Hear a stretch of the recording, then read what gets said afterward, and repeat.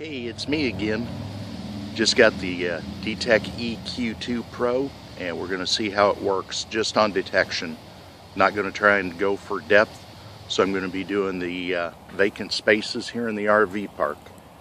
We'll see what we can come up with. So we'll get back to you. Well, hi. I'm sitting here waiting to go into work, but I wanted to finish up this video and let you guys know I'm really happy with this little EQ2 Pro coil. Now, I didn't give it a very fair test. It was the RV park where I live. The spaces are all graveled. There's there's telephone cable, cable TV cable, power lines, sewer lines, and water lines, all a couple of inches from the surface. So you really have to pick your way around. When I first got my E-Trac, we were living here. We've lived here in this park for about 4 years now. I first got my E-Trac, I had the 11-inch Pro coil, and I had the 5x9 Nell sharpshooter. So I went through the park and I cleaned out what I could with the 11-inch Pro.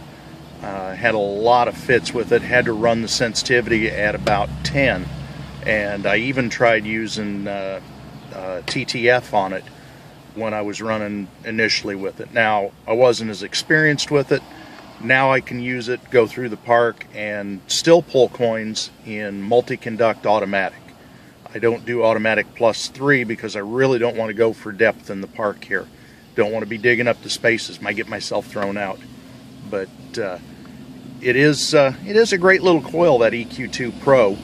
I've got the Detech accelerator for the Sovereign, and I've used that in the park. Even pulled myself a nifty little gold heart pendant with a purple stone in it with the Sovereign one time in the park.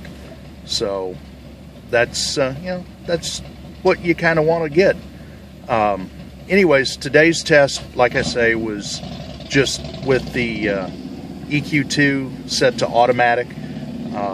Went through and hit areas that I had found iffy signals at before that I really didn't feel like going in after them because they were either a couple inches deep or they were too iffy or a little bit of both.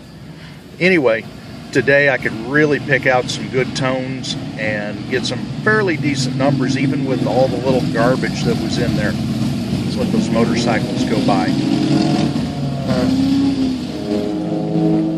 Yeah, it's a problem sitting in your car with the windows down. Anyway, I did pull 9 pennies, 3 dimes, and a quarter. And like I say, I pulled them all from areas where it was high trash. I had to go painstakingly slow. That EQ2 will skip right over a target, and that's with fast off and deep on. So I may go back and do deep off and fast on next time and see what I can do. But I did, in fact, pull targets and pull coins from every spot that I had gotten the iffy signals and just not decided to dig before.